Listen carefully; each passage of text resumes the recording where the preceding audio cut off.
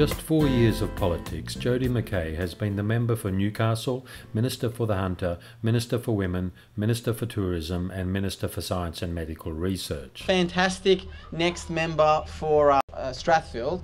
Former Premier Maurice Yemmer personally endorsed her for the seat of Newcastle. She served under Nathan Rees as Premier, but it wasn't until Nathan Tinkler approached her that she faced an ICAC inquiry. Tinkler offered to bankroll her election campaign in 2011 in support for a coal loading project in Newcastle. Mckay told him she could not accept his money because he was a banned donor. Tinkler told her he had hundreds of people working for him that could get around the rules. In 2014, she was elected as the Labor candidate for the seat of Strathfield. Look, I think it's important that politics becomes what people expect it to be. So obviously there's been some discussion about willful misconduct in politics, and people are disengaged and they're disillusioned.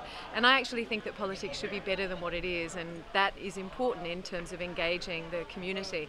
So I'm standing as a result of the Independent Commission Against Corruption's hearings, obviously, which exposed the corruption in Newcastle. I walked out of those hearings, and as I said, I thought politics should be better than what it was.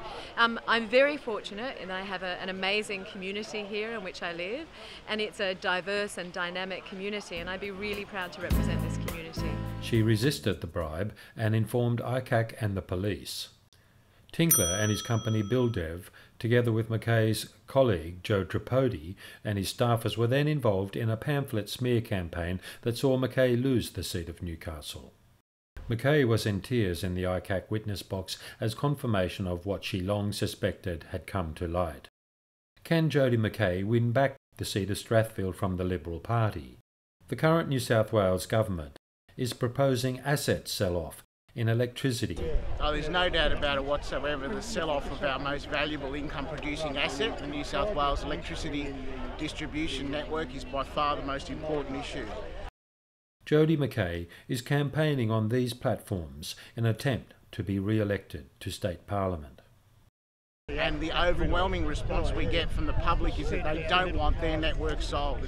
In 2015, even though she was not a Member of Parliament, Luke Foley appointed Jodi Mckay to the Shadow Ministry as Opposition Planning Spokeswoman. Today, Victorian Premier Daniel Andrews has flown to Sydney to support Jodi Mckay in her election campaign. The moment of truth will again be revealed for Jodi Mckay, but it won't be in front of ICAC.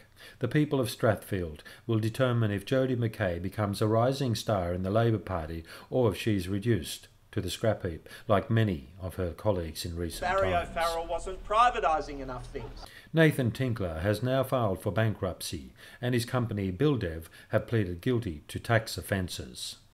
Joe Tripodi, along with his colleagues, is facing criminal charges for corruption.